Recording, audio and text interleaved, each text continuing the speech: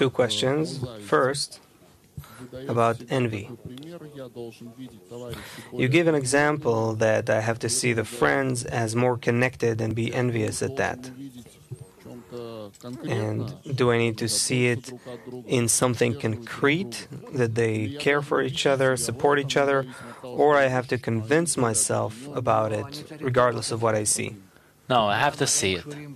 Why they are more connected between themselves than I am to them. What do they have? What beginnings, what preparations they have in all of them? When they speak between themselves, I'm looking at them from the side, I see their connection is such that I don't have such a connection. I'm envious of them. Simple envy. Why are they so connected? Why do they understand each other so good? They feel themselves. It's so easy for them to come to Yeshivat Chaverim. They want to come. They want to do something together. And I don't. For me, it requires force. I forget about it. And some more. I'm gonna promise myself that the next time I'm gonna come first to Yeshivat Chaverim. I'll come maybe with the excerpts or something. I want to do something good for them. The time comes, I'm afraid. Then I don't even go. Does this happen or doesn't it?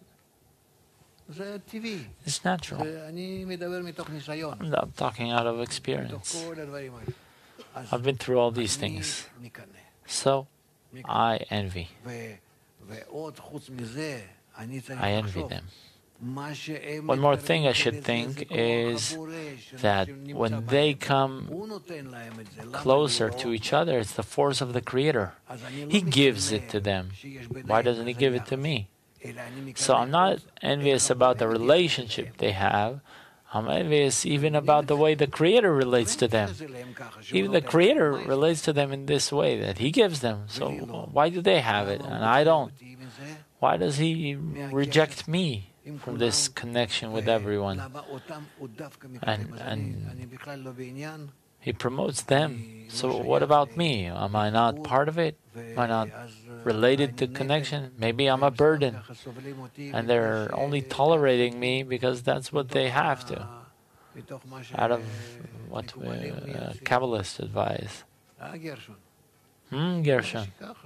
I guess it's so.